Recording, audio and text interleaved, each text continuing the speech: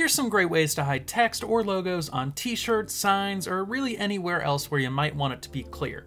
Starting off, for something tiny like this, you can do it in literally one click with the spot healing tool. Just select it, adjust its size with our bracket keys so it's just slightly larger than the logo or text, and click. You're done. Let's go to something a bit more complicated though. Here we have a totally normal image with some text that takes up a bit more real estate on the shirt than the logo did. If I try to do the same thing, it's just going to be a mess, even if I increase the size and click it multiple times. Instead, let's use the content aware fill.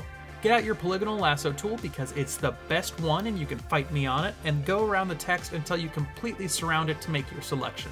Now go up here to edit, fill. It'll pull up this window where you can set the contents to content aware and then hit OK, and just like that, Photoshop does its magic and uses the surrounding pixels to fill in the space and make it look completely blank. Now, just because I know that might not work for every picture you might have, let me go back and show you another method that's a bit more hands-on using the patch tool. You'll find it over here in the same spot that the spot healing brush is. Before you start, make sure that the setting is set to normal, not content aware. I'll tell you why in a sec. Now, unlike before, for something this big, I don't like to select the whole thing all at once. Do it piece by piece. I'm starting with this flourish here by circling it and then dragging it to a clear spot on the shirt. And although there's a couple spots that aren't perfect, it looks pretty good to me.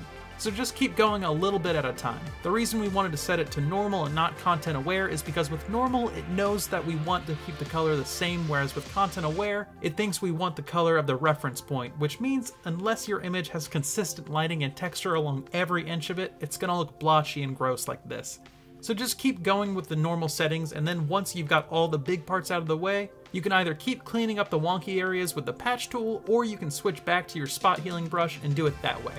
And those are just a few ways you can get rid of text in Photoshop. I'll see you next time.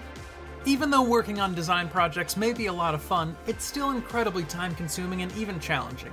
To help you save time while still creating good work, we've got design templates for Photoshop which allow you to finish projects within minutes instead of hours. So if you want to get started saving time now, start by checking out our links in the description below.